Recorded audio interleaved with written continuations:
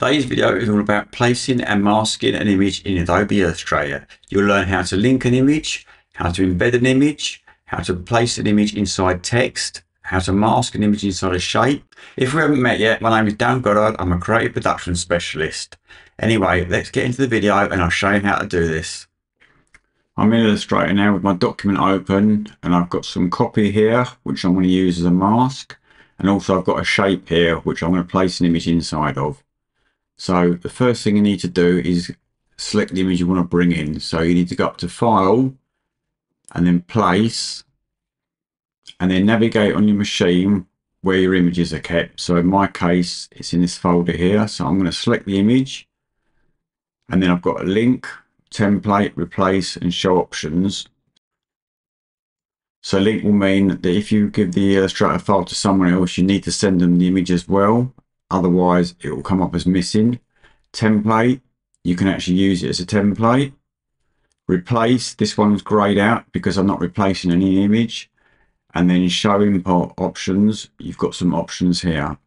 Also you'll see you've got enable all readable documents, so that will list every document that Illustrator can read, or you can select specific ones. Also here you've got Adobe Creative Cloud, so you can navigate to the cloud. So for this instance I'm just going to hit link, and also you've got hide options here, so if you didn't want to see anything you could click that. So link, I'm going to place that, and as you can see the cursor is now loaded with the image, so you can scroll down here and make the image the size you want.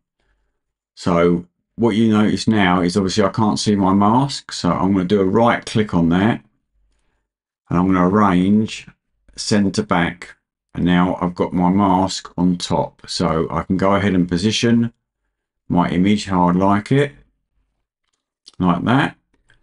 Then when I'm happy with that, you need to select both the image and the mask, and then you go up to Object, Clipping Path, Make, and there we have it. The image is now masked into that shape.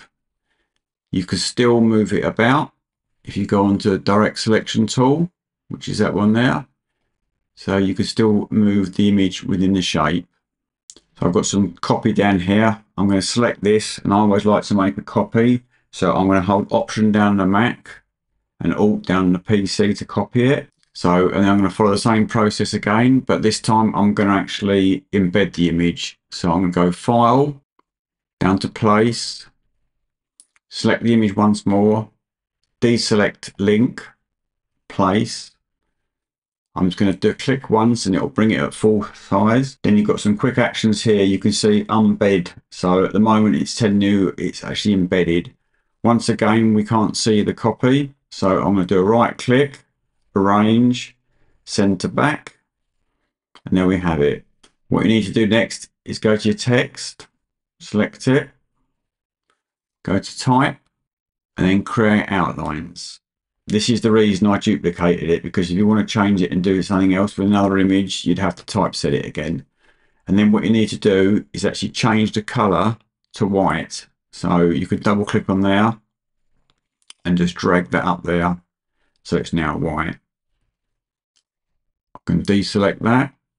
So you've got your copy, which is outlined, and your image. So the next thing you need to do is get the transparency window. So you go Window, scroll down, Transparency, and you get this little window here. It was also in my side panel, but I just wanted to show you how to get it. So now what you do is you select both of these, and then you hit Make Mask. And there you see the image is now sitting inside the copy. So if you now want to move the image, what you need to do is select it once more and release the clipping path. Deselect both, and then you can move the image. And once you're happy with the new position, select both items again and go up to Make Mask. And that's it, how you place an image into Illustrator, embedded or linked, masking it in a shape or masking it in text. If this video has been helpful today, then please consider giving me a like, subscribing to the channel for more content like this. And why don't you check out one of my playlists on InDesign and Photoshop tutorials, all found on my channel. And if you'd like this tutorial in a PDF, comment images in the box below and I'll send it over to you. Thanks and keep creating. And just before you go, check out the next video here.